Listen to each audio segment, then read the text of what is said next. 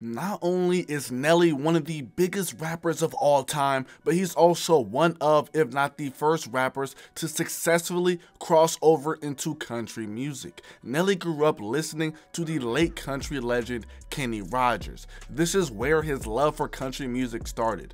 At the height of his career, he linked up with Tim McGraw to make the hit single Over and Over. It's all in my head. I think about it over and over again. I can't keep. Years later, he would link up for the remix of Florida Georgia Line's hit song Cruise. So baby, you a song, you make me wanna roll my windows down and cruise. In 2021, Nelly released a country-inspired EP titled Heartland, led by the single Lil Bit. Nelly made it a point to feature black artists within the country genre. The EP did really well on the country charts. Let me know what you think of Nelly's country career.